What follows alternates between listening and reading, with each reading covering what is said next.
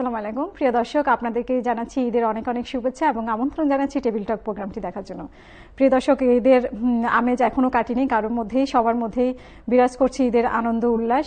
আপনাদের সাথে ঈদের আনন্দ উল্লাস শেয়ার করার জন্যই আজকের এই অনুষ্ঠানের আয়োজন। আশা করি আপনাদের ভালো লাগবে এবং আমাদের সাথে তিনজন অতিথি এসেছেন, সম্মানিত অতিথি। তাদের সাথে আমরা গল্প করব, ঈদ বিষয়ে কথা বলবো। আমরা সাধারণত বাংলাদেশে আমাদের নিজের দেশে নিজের আঙ্গিনায় এবং নিজের সংস্কৃতিতে আমরা ঈদ পালন করতাম, সেটার অন্যরকম একটা আনন্দ ছিল। এখন আমরা ভিন্ন দেশে, ভিন্ন দেশ বললে ভুল হবে, এটা আমাদেরই দেশ। এখন আমরা অন্য একটা কালচারে, মাল্টি কালচারে আমরা এখন আমাদের দেশীয় সংস্কৃতি এবং দেশীয় কালচার আমরা পালন করছি। তো সেই ব্যাপারে আমাদের অতিথিদের সাথে আমরা কথা বলবো, ওনারা কতটুকু কমফোর্টেবল দেশের বাইরে আরেকটি দেশে। দুইটাই আমাদের দেশ, যেহেতু আমরা এই দেশে অনেকদিন থেকে আছি এবং বলতে গেলে 4th জেনারেশন এখানে পড়াশোনা করছে আমাদের। সো আমরা মনে করি যে এটা আমাদের আরেকটা দেশ। এবং প্রবাস যে শব্দটা আমরা উচ্চারণ করে থাকি, সেই প্রবাস শব্দটা যখন প্রচলন বের হয়েছে, তখনকার প্রবাসের মিনিংটা অন্যরকম ছিল। এখনকার প্রবাস কিন্তু অন্যরকম। আমরা এটাকে প্রবাস বলবো না, প্রবাসী। আমার মনে হয় যে প্রবাসী বলাটা একটু ভুল হবে, কারণ এটা আমাদের দেশ। আমরা এখানে বড় হচ্ছে, এখানকার কালচার ফলো করছি এবং এখানে আমাদের কালচারও ইন্ট্রোডিউস করছি ওদের মধ্যে, এবং ওরাও কিন্তু আমাদের কালচারটা নিচ্ছে, পছন্দ করছে। ওরাও ঈদের কাপড় কিনছে, ঈদ উদযাপন করছে এবং বাঙালিদের বাসায় বাসায় যাচ্ছে। প্রিয় দর্শক, কথা না বাড়িয়ে চলুন আমরা পরিচয় করে নিই আমার অতিথিদের সাথে আজকে যারা উপস্থিত আছেন। আমার বামে আছেন রিনা মোশাররফ, আপনারা অনেকেই চিনেন, খুবই পরিচিত কমিউনিটিতে। রিনাপা, আপনাকে অনেক ধন্যবাদ আমাদেরকে সময় দেওয়ার জন্য। উনি কমিউনিটি অ্যাক্টিভিস্ট, অনেক সোশ্যাল ওয়ার্ক করে থাকেন। আপনাকে অনেক ধন্যবাদ। অনেক ধন্যবাদ, তুমি আমাদেরকে ডেকেছো। এই ঈদের ইয়েতে একটা আনন্দ করতে আসছি। আমার দর্শকদের, চ্যানেল আয়ের মানে যারা তোমরা কাজ করো, সবাইকে আমার ঈদের শুভেচ্ছা, অনেক অনেক অনেক শুভেচ্ছা। অনেক ধন্যবাদ। আমরা আবার আসছি আপনার কাছে। আমার সর্বডানে আছেন নুজহাত, সাংবাদিক। উনি হচ্ছেন জনমত, ইত্তেফাক এবং দৈনিক আজাদে বর্তমানে লেখালেখি করছেন। আপনাকে অনেক ধন্যবাদ। আপনাকেও ধন্যবাদ আমাকে একটু সুন্দর প্রোগ্রামে আমন্ত্রণ জানানোর জন্য। আমার খুব ভালো লাগছে এই প্রথমবারের মতো দেশের বাইরে এসে একটি বাঙালি কমিউনিটিতে একটি সুন্দর প্রোগ্রামে অন্যান্য সবার সাথে আমার নিজের আনন্দ অনুভূতিগুলো ভাগ করে নেওয়ার ব্যাপারে। তো ভালো লাগছে, আশা করছি সামনে আরো অনেক বিষয়ে আলাপ হবে। ধন্যবাদ নুজহাত। তারপর আছেন আমাদের জাহানারা রহমান, উনি একজন সমাজকর্মী। আপনাকে অনেক ধন্যবাদ জাহানারা আপা। আপনাকে অনেক ধন্যবাদ আজকে এখানে দাওয়াত দেওয়ার জন্য, এত সুন্দর একটা পরিবেশে। আর আমি ঈদ মুবারক। আপনারা আজকে যারা সামনে আমাদের আজকে প্রোগ্রামটা দেখছেন, সবাইকে ঈদ মুবারক। আমি আবার আসছি জাহানারা আপার কাছে। রিনাপা, আপনাকে দিয়ে শুরু করা যায়। কি করলেন ঈদে? ঈদে তো অনেক কিছুই, এক্স্যাক্টলি তুমি বললে না, এটা আমাদের দেশ, এখন দেশই আমাদের দেশ, আমাদের সেকেন্ড হোম। মানে এরকম ভাবতেই পারিনি যে এত লোকজন আসবে। নামাজ পড়ে আসার পরে আমি ভাবছি আজকে ফ্রাইডে, কাজের দিন, কেউ আসবে কি না। তো আমার একটা দাওয়াতও ছিল কার্ডিফে। আমরা বললাম না, কার্ডিফে আর যাবো না, আমার ইনলজের লোকরা সব আসবে। ওরা আবার অনেকক্ষণ ভাবলাম না, আসবে না, একটু রেস্ট করি। আমি দেখি সব গাড়ি থেকে বেরা, আমি বললাম আচ্ছা, ওদের তো কার্ডিফে যাওয়ার কথা ছিল, ওরা আমার এখানে চলে আসছে। মাশাআল্লাহ, এমন হলো, বাচ্চারা ফুটবল ম্যাচও শুরু হয়ে গেছে। বাচ্চারা ঈদের মানে পায়জামা পাঞ্জাবি পরে তারা আমার গার্ডেনে কি সুন্দর করে ফুটবল খেললো, খুব এনজয়। মাশাআল্লাহ, খুব ভালো ভালো দিন। আসলে আমার মনে হয় যে এখন আর কেউ ফিল করে না যে আমরা বাংলাদেশের বাইরে আছি। সবাই এক একটা নিজের মতো করে গুছিয়ে ফেলেছে এই দেশেই মানে আয়োজন করার। কিন্তু আগে অনেক মিস করেছি যখন প্রথম এখন আর ওই জিনিসটা, বাচ্চারাও বড় হয়ে গেছে এখন। আমার আশেপাশে সব বাচ্চারাও এখন ঈদটা কি জিনিস বুঝে আর কি। আগে ওরা বুঝতো না, কিন্তু এখন আমাদের কালচারটা আমরা ধরে রাখতে পারছি আর কি। বাট এই দেশের বাচ্চাদের একটা ঝোঁক থাকে খ্রিসমাসের প্রতি। এখন ওরা কি আসলে ঈদটাকে বেশি উপভোগ করে না খ্রিসমাসটাকে বেশি উপভোগ করে বলে আপনার মনে হয়? কারণ এই দেশে যারা বর্ন অ্যান্ড বট আপ হয়েছে, এরা আমার তো মনে হয় ডিপেন্ড করে বাপমাদের কতটুকু ফিলিংসটা দিতে পারলো ওইটার উপরে। কেন আমি যেটা বলি আমার কথা, আমি এসেছি 71-এ ছোটবেলায় দেশে, তখন অনেক ছোটবেলায়, তখন তো ক্রিসমাসই একটা ছিল। তখন তো ঈদও তো আমরা তো কোনো পাই নাই, কেন যেটা আমরা ফিল করি। তা ওইটা আমি বলবো যে এখনকার যুগের বাচ্চারা দে ভেরি লাকি যে তারা এটা পাচ্ছে। তা আমার যেটা মনে হয় যে আপনাদের উচিত যে এটা ধরে রাখা, আমরা আরো বেশি বেশি করে আনন্দ করি এইটাই হলো, যাতে এখন যেটা শুনছি যে অনেকে বলছে যে হয়তো একটা ন্যাশনাল হলিডে একটা হলিডের একটা দাবি করা প্ল্যান করছে, সেটাও তো আমি শুনেছি, আমি পড়ছিলাম যে এটা প্ল্যান করছে। এটা যদি হয়তো তো ভালোই, কারণ আমাদের জুইশরা তো হলিডে পায়, খ্রিস্টানদের আছে, হিন্দুদের ভিতরেও পায়, তা আমরা কেন পাবো না? আমাদের অধিকারটা আমাদের চেয়ে নিতে হবে, এটা আমার এটা তাহলে বাচ্চারা আরো বেশি উপভোগ করতে পারে। অবশ্যই হতেও পারে একদিন কোনদিন হয়তো দেখবেন এত মুসলিম যখন এই দেশে আছে।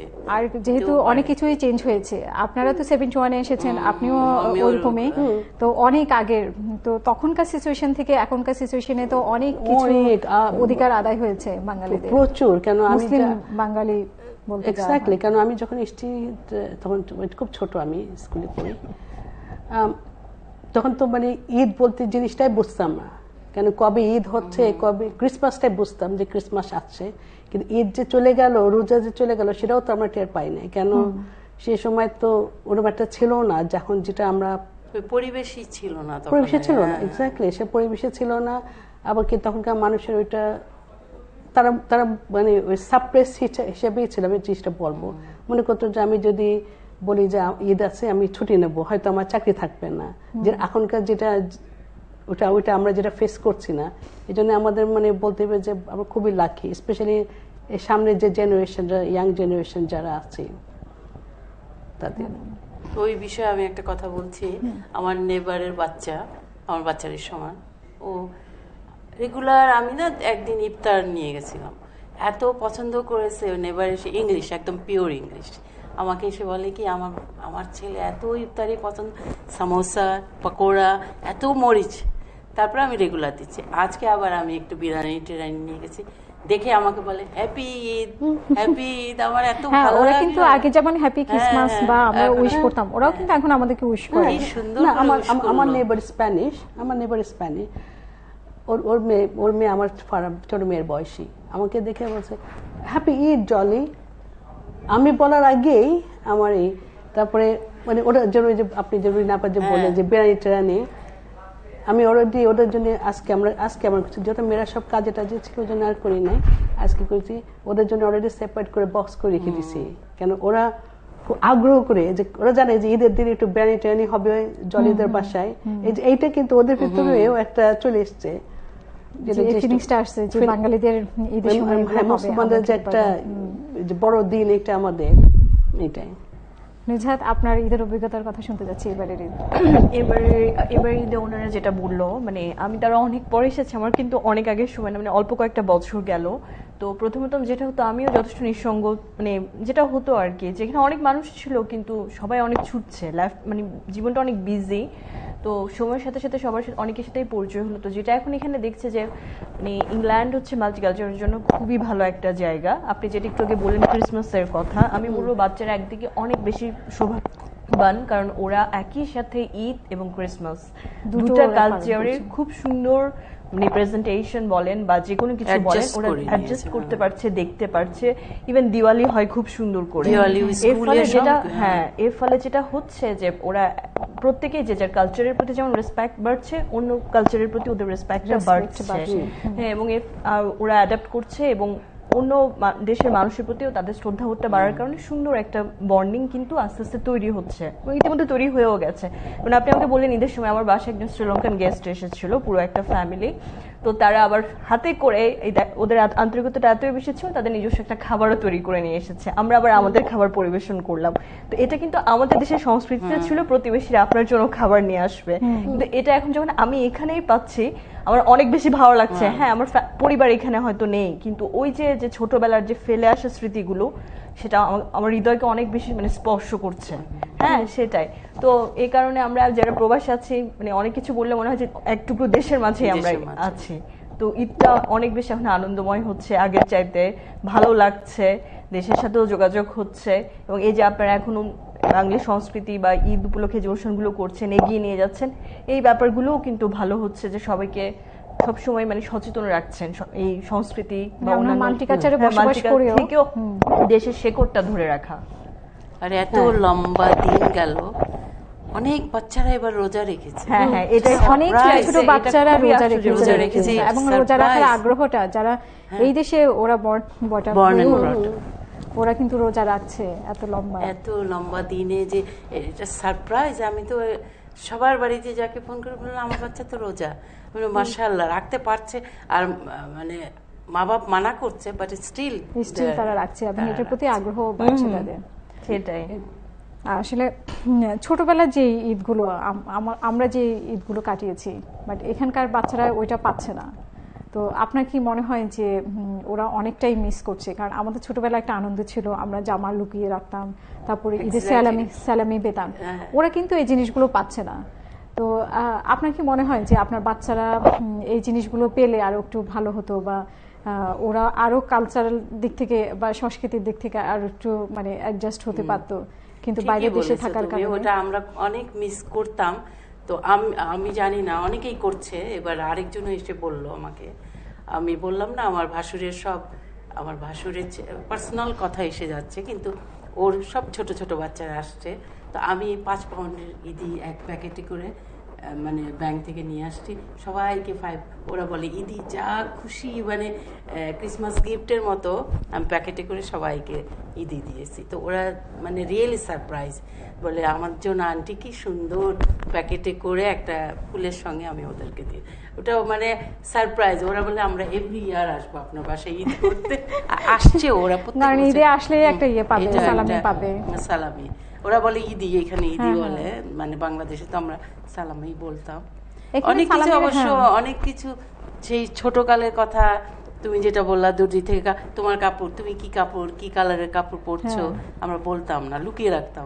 তারপরে চুড়ি, এত চুড়ি কিনতে হবে, কানের দুল কিনতে হবে, মানে মিলিয়ে সব কেনা হতো, বাট দেখানো হতো না। সব জায়গায় যে আমরা কিনা ওই জিনিসগুলা। কিন্তু এখন আস্তে আস্তে গ্রিন স্ট্রিটে তো তুমিও তো গেছো, হ্যাঁ অনেকেই মাশাআল্লাহ। কিন্তু বাচ্চারা কি মানে এগুলো তো ওদেরকে সাথে কি আপনারা গল্প করেন যে আমরা এইভাবে ওরা জিজ্ঞেস করে ওই চাঁদরাত মেহেন্দি লাগানো? তো এখন তো দেখি গ্র্যান্ড হোটেলে মেহেন্দি লাগাচ্ছে। কালকে আমাদের এলাকায় ক্রয়টনে গ্র্যান্ড হোটেলে, আর ওই চাক 89-এ সবাই। তারপরে আফগানিরা নিয়ে আসছিল, ঢোলক বলে না, মানে কালচার দেখতেছি তো সাংঘাতিক ভাবে। ঢোলক নিয়ে আসছে, ঢোলক বাজানো হলো, গ্র্যান্ড হোটেলের মেহেন্দি লাগানো হলো, আবার পাঞ্জাবিরা ডান্সও করলো। একটা মনে হলো একটা মানে সবকিছু কালচারের একসঙ্গে আমরা গ্লোবাল ভিলেজ আর কি বলতে পারো আর কি। ভালো লাগলো। মানে আগে খুব মিস করতাম, আগে এত কিছু হতো না। কিন্তু আপনিও দেখেছেন আগে তো কিছুই ছিল না। আগে তো জাস্ট ক্রিসমাস, তখন তো দেওয়ালিও ছিল না, কোনো কিছুই না। তারপরে তো দিওয়ালি তো আসলে 72 পরে যখন ঈদে আমিন ইস্ট আফ্রিকা থেকে সব চলে আসলো, তখন থেকে দেওয়ালিতে শুরু হলো। তখন শুরু হলো 70 পর থেকে।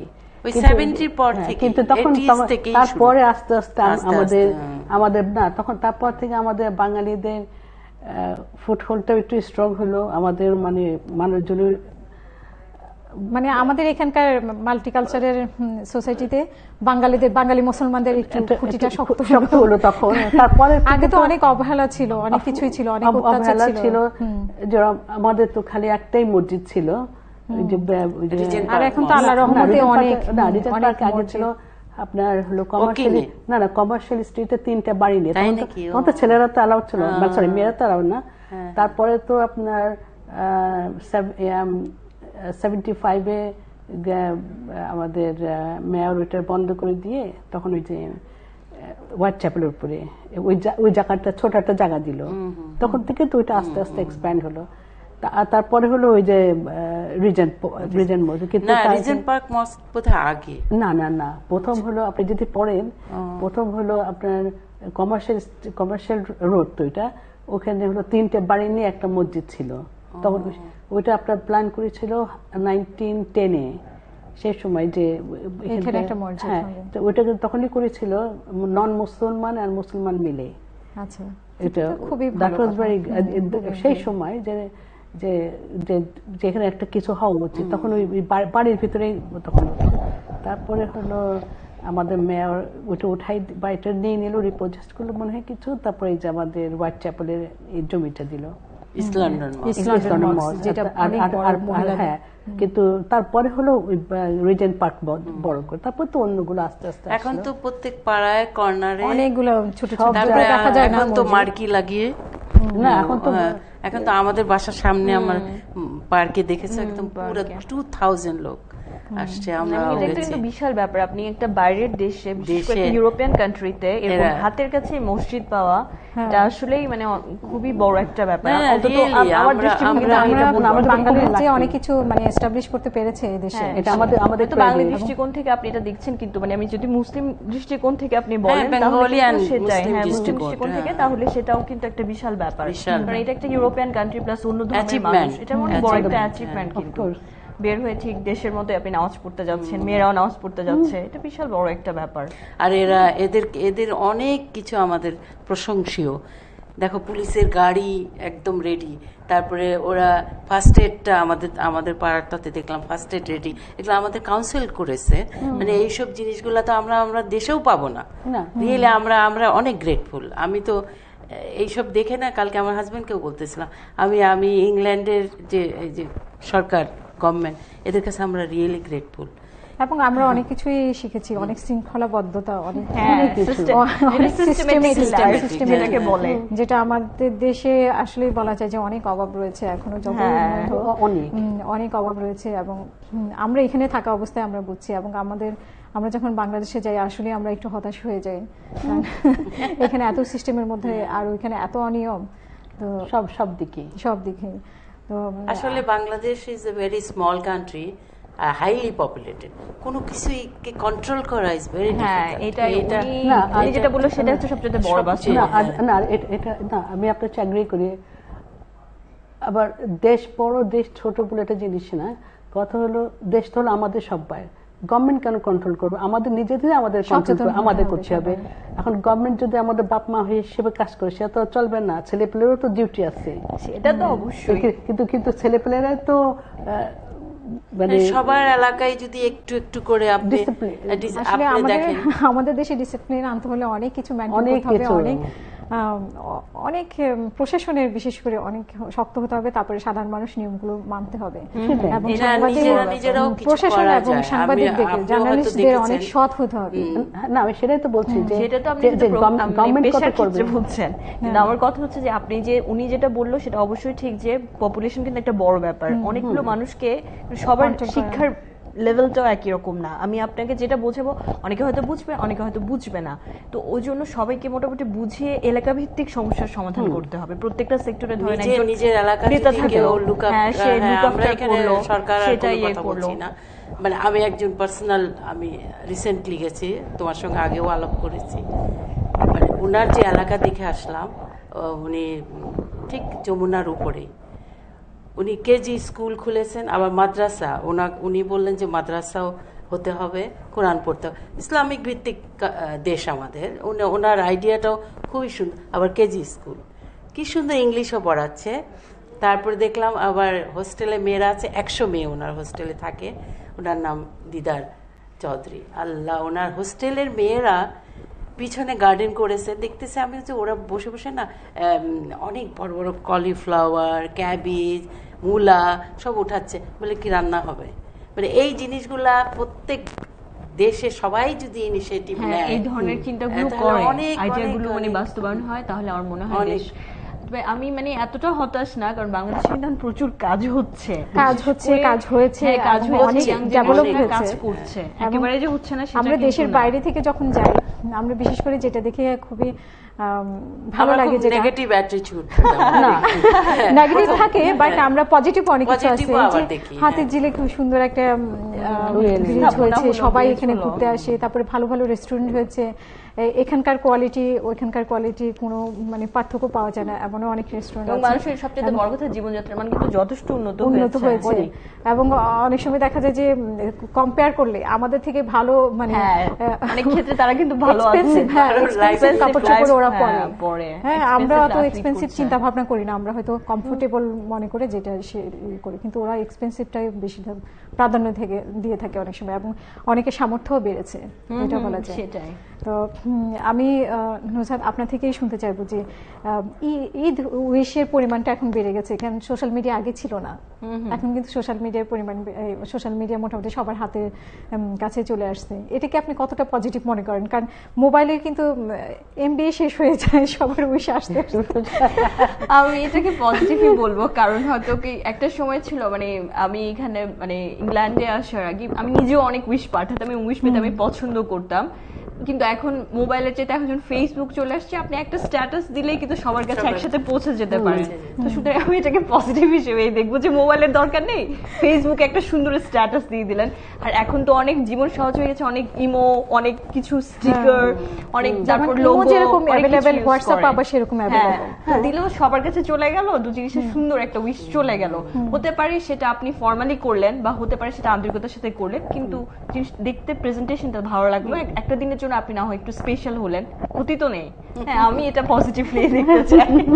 জাহানারা আপা আপনি কি বলবেন? আমি ওর সাথে এগ্রি করি এটা এই ব্যাপারে। না, অ্যাডভান্টেজ দুটোই আছে, কিন্তু মোবাইলের দরকারও আছে। হ্যাঁ, আপনি এখন মানে রিসেন্টলি একটা ঘটনা বলছি, রিসেন্টলি একটা মেয়ে স্কুল থেকে আসছে, লিফটে আটকায় গেছে, একদম বাচ্চা মেয়ে, তো নট হিয়ার, আরেকটা কান্ট্রির কথা বলতেছি, আমার ক্লোজ বন্ধুর মানে মোবাইলের একটা মোবাইলটা যে কত কাজে লাগলো, মেয়েটা বাপকে ফোন করছে, ও মেশিন ওটা ইলেকট্রিক্যাল ইয়েটা ফেলিওর হয়ে গেছে, বাপকে ফোন করার পরে বাপ আসছে, তারপরে অ্যাম্বুলেন্স আসছে, ওটা আবার ইলেকট্রিশিয়ান আসছে, কিন্তু মোবাইলটা কত বড় একটা জান বাঁচালো। ও সাফোকেশনে তো ওর কিছু হয়েও যেতে পারতো। ওটার ভালো আছে, এখন কেউ যদি মিস ইউজ করে দ্যাট ইজ ডিফারেন্ট। আপনি নিজেই দেখেন আপু, এই যে ফেসবুকের মাধ্যমে কিন্তু আমরা অনেক মানে অনেকগুলো ঘটনা কিন্তু মানে জনগণের সামনে চলে আসছে, এবং অনেক অপরাধী কিন্তু ভিকটিম ওখান থেকেই ধরা হয়েছে। এটা কিন্তু একটা বড় প্লাস পয়েন্ট। হ্যাঁ, তো সেটা কিন্তু আমরা যেটা মানে কি বলবো, আমাদের দেশের পুলিশ বলেন বা অন্য গণমাধ্যম কর্মী, এদের দ্বারা হয়তো কাজ হচ্ছে কিন্তু সময় লাগছে, যেটা সোশ্যাল মিডিয়া অনেক দ্রুত করে দিচ্ছে। এটা ঠিক যে অনেক ফেক ইনফরমেশনও আসে, তো সেটা আমাদের ওই যে অনলাইন পত্রিকাগুলোতে এটা বন্ধ করতে হবে, ওরা বেশি প্রায়োরিটি দেয় ছবি টবি, সেটা কাটতি বাড়ানোর জন্য, ওদের ভিউয়ার্স বাড়ানোর জন্য। এটা আমাদের সবাই মিলে সচেতন হতে হবে এবং দায়িত্ব নিতে হবে। আর আরেকটা ব্যাপার হচ্ছে, আমি সত্যি কথাটা বলবো বা কিন্তু অপ্রিয় সত্য উচ্চারণ করবো, কিন্তু সেটার প্রকাশভঙ্গির একটা নির্দিষ্ট অ্যাপ্রোচ থাকতে হবে। হ্যাঁ, আমি বলবো, কিন্তু সেটা জনগণের কাছে পৌঁছানোর জন্য আমার সে ধরনের অ্যাপ্রোচ থাকতে হবে। আমি যা ইচ্ছে তাই খুশি লিখলাম বা যা ইচ্ছে তাই খুশি বললাম, সেটাও কিন্তু ঠিক না। হ্যাঁ, মিডিয়াকে অনেক সময় দোষ দেয়, ঠিক না, যে এখানে প্রোগ্রাম এভাবে করে হচ্ছে, লেখালেখি ভাবে করে হচ্ছে, এটা কিন্তু ঠিক না। সেটা সবাইকে বুঝতে হবে, মানে যে ওরা কিভাবে চিন্তা করছে বা সাধারণ জনতা কিভাবে চিন্তা করছে। আমি আমাদের ছোট্ট একটা ব্রেকে যেতে হবে, আমি এসে আবারও কথা বলবো। প্রিয় দর্শক, আপনারা কোথাও যাবেন না, টেবিল টকের সাথেই থাকবেন। আমরা যাচ্ছি ছোট্ট একটি বিজ্ঞাপন বিরতিতে, ফিরে এসে আমরা আবারও কথা বলবো ঈদ প্রসঙ্গে।